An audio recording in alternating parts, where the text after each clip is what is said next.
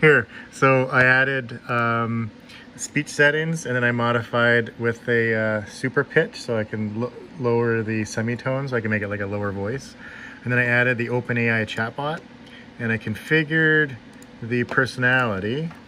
So let's see, let's delete everything beneath this. So in the personality, I just said the following is a conversation with a human and an AI HAL9000 from the movie 2001. And that initializes the GPT engine to use this description for the rest of the conversation. Okay, and then we'll save that. And then what I did is I added the Bing speech recognition, and I'm going to configure this to take the audio output. So every time it recognizes some text, it's going to take that text and it's going to send the text to the OpenAI chat box. So there we go, send.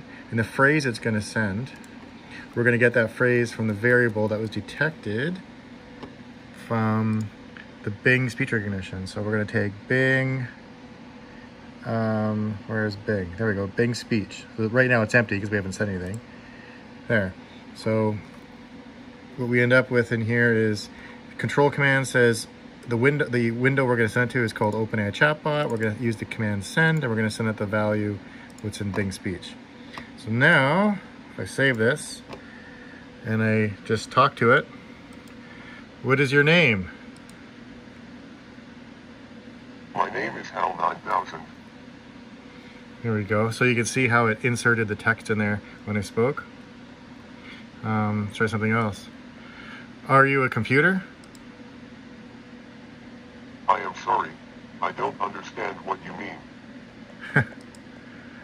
Are you a computer? Yes, I am a computer.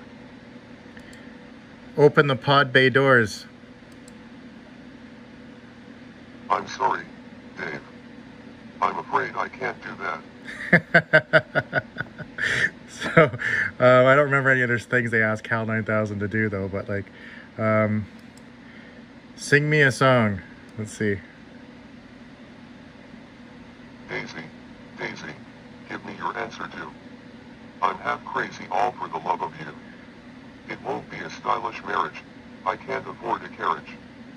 But you'll look sweet upon the seat of a bicycle built for two. That's wild. Okay. That's a lot of fun to play with.